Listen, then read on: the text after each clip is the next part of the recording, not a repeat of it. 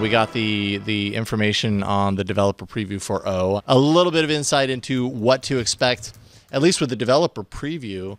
There's going to be some improvements to notifications. For the most part, there's like notification groups, so you can take all of your news notifications, for example, from different news apps that you have installed, put them into their own channel. I think they're calling it notification channels, so that you can group them together and manage them as a group instead of individually, with the whole idea being that you're kind of cleaning up your notifications so it's not filled with a bunch of information. You kind of collapse it down into kind of categories that you determine. That could be handy, I suppose. There's also kind of like time management around notifications, so you can snooze things to later if I wanted to manage my notifications the same way that I manage Google Inbox emails, for example. So like you get an inbox email, and within the app you can either swipe it one way to delay it or archive it or whatever. It's kind of making notifications a little bit more like that. And I don't know. As part of Inbox? Not as part of Inbox. No, I'm just using Inbox as an example. Just fitting Inbox into, right. Yeah, I mean, this is literally taking your notifications and applying kind of like being able to snooze a notification to later. Because personally, I use my notifications as a to-do list many times, which means I always have these notifications hanging out up there because I don't want to swipe them away because I want to do that a little bit later. And if I swipe it away, I might forget because I know myself far too well, and I will forget. So this is a feature that I'm super, very much so looking forward to. Better kind of built-in autofill for things like password managers. So if you use LastPass, 1Password, a bunch of different password managers right now, there's okay integration into Android where it's kind of hacking into the accessibility features to allow for, drawing over the top of other apps to insert your passwords into the places that they need to go. But in essence, it's kind of a hacky way to do it. And I'm amazed that we were able to do it up until now. Well, with Android O, they're going to kind of build that into the OS in an official way so that it can be done securely and it won't be kind of a hack job the way it is kind of right now. Let's see here. What else? Lock screen shortcuts. So, on the, let's see, I don't know.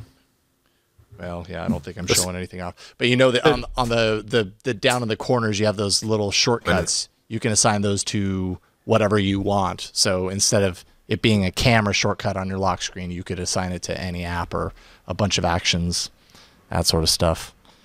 Let's see here. What else? Background management of apps, which I think is actually probably a really good thing for battery. It's something that iOS does really well, right? Like Android is really good for allowing you to multitask and everything because the OS is very wide open as far as allowing apps and developers to have access to the full phone even when it's not in the foreground and everything like that. Well, what happens? Some apps go rogue and they kind of take over the process in the background, and in turn your battery performance takes a hit, performance of the device takes a hit, whereas on iOS it's really kind of like more or less it's a single there's a single app in focus and everything else in the background is really limited, and that ends up improving the performance of your device. And it sounds like with Android O, we're going to get a little bit more of that. It's going to go deeper in controlling what's going on in the background. That's good. I mean, I had that problem when I'm in the UK at the moment, and before I got a local SIM, I was on the T-Mobile roaming thing, which is throttled to 2G. And that was a great way for all my background apps to just sit there and spin and then die and crash. Mm-hmm. So my phone would just sit there and lock up for random amounts of time. So that was definitely education on why we need that. Yeah. I mean, always looking for better battery and performance with Android. And it seems like the last 2 or 3 major versions, they've really they continue to roll out improvements that are hopefully extending our battery. I think a lot of the Doze improvements from N and Marshmallow and Nougat have really helped. I mean, they've helped tremendously as far as I can tell. So managing the background stuff is even better. Well, it's so strange that, as Kevin said, when I am abroad and it's roaming, that hurts. And then if I ever leave Waze on, I'm dead. If you leave Waze on, okay. because Yeah, it's just waste- churning, and that's probably using up a lot of resources in the killer. background.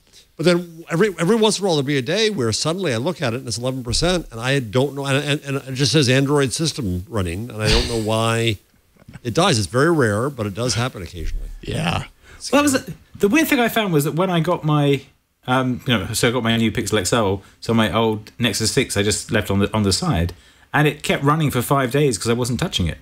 So it still is mostly the screen that is, and me interacting with it chews things up, not just background stuff. But. Yeah, well, I mean, and it's lonely. It's not even just screen, right? Like, with Doze, if it's just sitting on a counter, Android is smart enough to realize that it's not moving around, so it's not in a pocket, so it doesn't need to be kind of ready to do anything, and so it really kind of limits things down. And yeah, that's just one of the ways where Doze has really, and those battery improvements I was have actually really helped. impressed that it lasted that long. Yeah.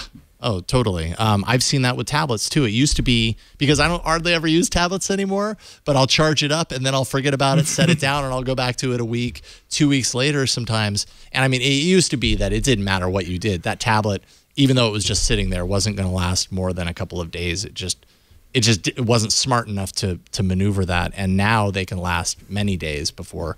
But I will add, not nearly as long as the iPad that I have had at the house. That one time I charged it fully, used it, set it down, completely forgot about it for almost a month. Went back to it, totally still on, totally had battery power. I was like, wow, that's awesome. I mean, you could literally forget about it for a month and it's still powered up, which is crazy. Wow, that's like Kindle-esque, yeah. Yeah. So, we're getting there. A number of API changes, of course, for developers that'll make them happy. Picture-in-picture mode.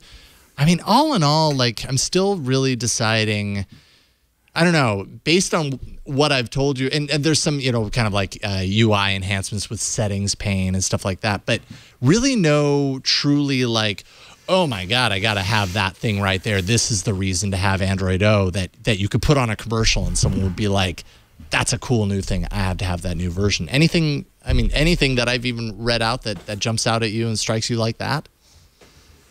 Nope. You think they're hiding stuff back until I/O? They usually do to some degree. I mean, we definitely learned more about Nougat or Android N at the time at I/O than we did in the developer preview that they unleashed like a couple of months prior. They got to hold on to some secrets, right? They can't let it all. And also things that aren't working as well right now, like it's a developer preview. This is literally earlier access than they normally do to just get developers kind of get their minds going as far as how they're going to build their apps. So are you using it? And all that.